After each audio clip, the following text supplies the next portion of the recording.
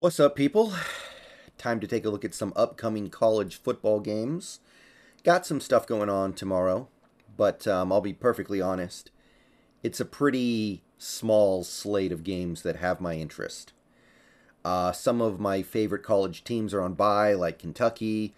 Some of them are playing on networks that most people aren't going to have access to.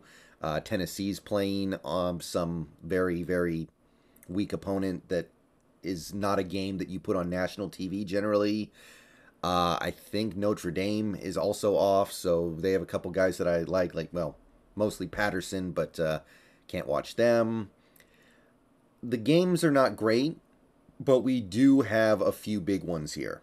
So this week is going to be all about quality over quantity, I guess. That's what I'm going to say. And hopefully it'll be enough. Hopefully there's enough going on. So tomorrow, 9 a.m. By the way, tomorrow I will be doing an all-day stream. At least I believe I will be. I will be streaming 10 hours to celebrate getting to 10,000 subs on YouTube. I will obviously won't be here literally for 10 hours, but I'm going to do what I can, and the stream should be running for about 10 hours in totality. So we're going to kind of be watching a lot of this stuff together. It's going to be informal, but we're going to have fun with it regardless. So anyway, 9 a.m. we got two games. This first one, Ohio State. I mean, there's a lot going on with Ohio State, right? They got Stroud. They got, I think his name is Zach Harrison. They've got Ruggles. And C.J. Stroud alone.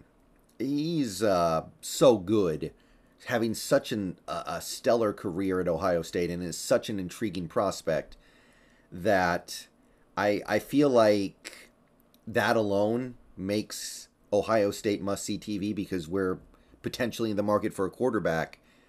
But Iowa's not good. It's not going to be a competitive game in all likelihood. It's not a game where you're going to necessarily learn a lot about Ohio State. They should just win by 3 or 4 touchdowns minimum. But, hey, Ohio State's always worth watching simply because of C.J. Stroud. But you throw in the guys they have on that defense. And by the way, I should mention a guy like a Marvin Harrison Jr., who won't be in the draft this upcoming draft, I assume, but could become available in a future draft and is a prospect that I'm really starting to get a little bit of a shine to. So if you want to watch for stuff like that, that's cool too. But we have that game at 9 a.m.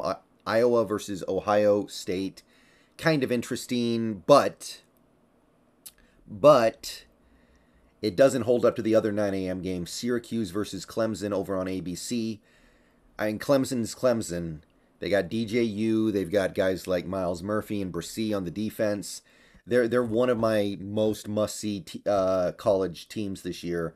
For Trenton Simpson as well, of course. He's my favorite linebacker in this draft by far.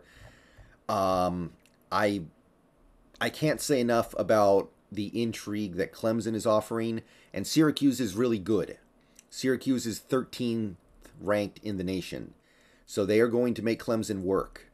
Syracuse doesn't have any players that jump out to me as being super interesting, but Syracuse is a really good team, so they're going to make Clemson work for this. And if DJU can have a big game against Syracuse, not only is he going to become more intriguing as a prospect, he's also more likely to enter the upcoming draft instead of staying back another year.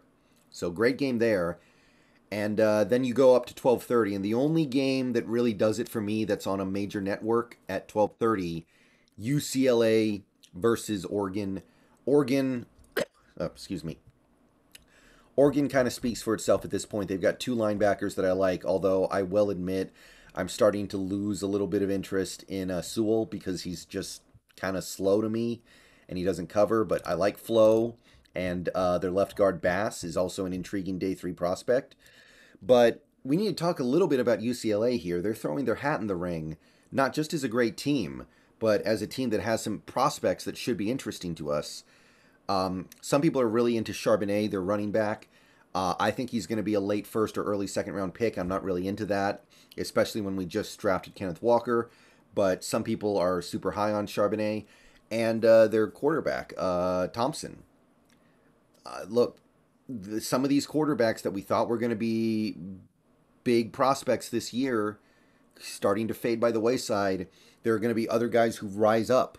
And it seems like Thompson is one of the guys who is rising up to replace some of the guys that we thought would maybe take that step this year, like Spencer Rattler or Tanner McKee. So UCLA, they've got some things going on there that are at least worth keeping an eye on. And if you're going to be watching this game anyway, because it's a huge Pac-12 showdown between two Pac-12 teams that look poised to maybe win the conference, you may as well keep an eye out for stuff like that too.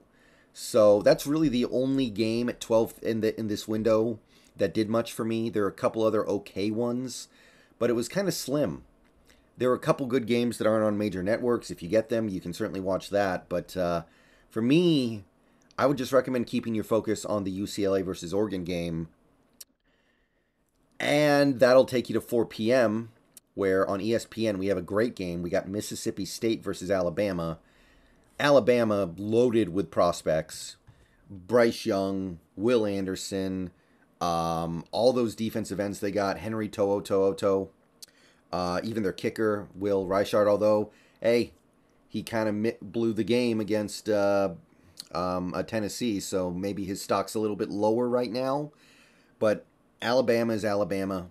Worth watching for many different reasons, prospect-wise. And Mississippi State, Will Rogers. Have fun dealing with Alabama after Alabama loses and gets embarrassed against Tennessee like that. So if Will Rogers can play well against Alabama in this game, then big ups to him. Because that is an Alabama animal that is wounded. So intrigued to see what he can do. He's one of these quarterbacks who could be rising up the boards as a couple of these other guys fade down it. And then at the same time, approximately 4:30 p.m., we got a game on ABC.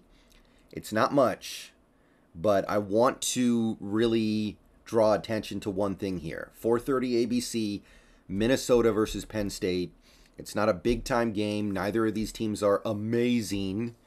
Penn State doesn't really have any prospects that jump out to me at this moment. But Minnesota has one guy. And the reason why I'm drawing attention to him this week is because Minnesota has not made my list yet. They have a center that is starting to grow on me. It's a Schmitz. Schmitz has been... I had the opportunity to look at him a little bit last week and look at some of the stuff he's done over the course of the season. He's good. He's consistent. He's been a real rock for that offensive line for the Golden Gophers. And with Patterson not necessarily dominating things right now for Notre Dame, I still like him, but he hasn't asserted himself as some dominant center prospect. A guy like Schmitz could easily be an appealing day 2 pick, maybe even early day 3. But they're on national TV, ABC. This is your opportunity to get a look at him in a live game. I've been impressed with him, and I think he makes a lot of sense for a Seahawks team that is probably going to need a center next year. So that's my recommended viewing schedule. It's short. It's pretty juicy. Not a ton of games that caught my attention, but we've got enough here. And then, of course, the nighttime slot, we got Washington, and they're playing the late slot at 7:30 there. And I don't know how high we are on Penix at this point, but I'm going to be watching that game anyway, so why not? All right, I'll see you guys later. Let me know what you think.